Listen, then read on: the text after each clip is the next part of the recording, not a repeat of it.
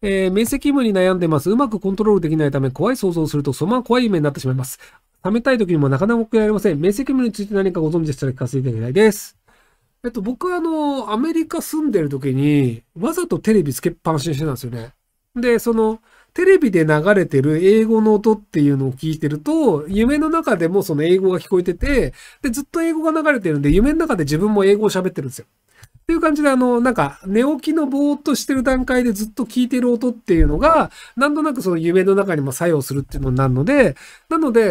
ずっとドラえもん流してください。ドラえもんのなんか、てってけてってってみたいな、なんかしょうもない音のシーンあるじゃないですか。あれの音が流れてるシーンをずっと流しといて寝てると、多分夢もずっとドラえもんの音だと思うので、多分怖い夢見ようもないと思うんですよね。